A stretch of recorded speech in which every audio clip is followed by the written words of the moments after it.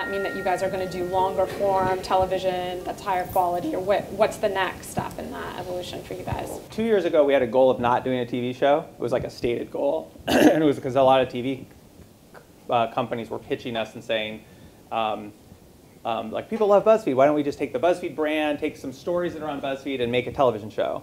And the thing I didn't like about that is we didn't really know anything about TV, and we lose all of our special powers as soon as you move to a medium like TV, because so much of what we do is look at how people are consuming our content and look at what they're sharing and look at what they're saying. When we make food content, we actually look to see, did they cook the food, and are they posting pictures on Instagram of the food they cook? Like, we're used to having this very close relationship with the audience, and we lose that on television, and so we didn't want to do TV.